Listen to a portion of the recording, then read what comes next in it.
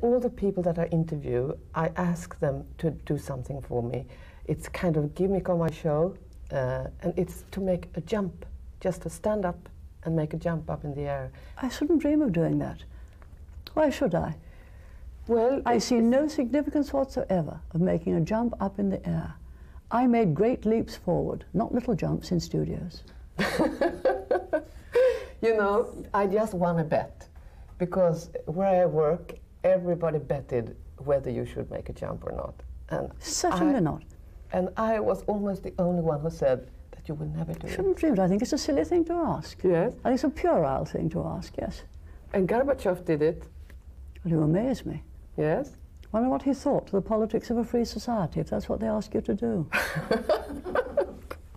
Well, a lot of people find it, you know, just amusing. It's just a way of showing another side of people, you know, because the people I interview are so used to talking and talking. But when I wasn't used to talking. I was used to doing more than little jumps. Okay, but it's hard for you to show what you do in an interview. But you can stand up and you can make a little jump. It just, you know, it just shows another side.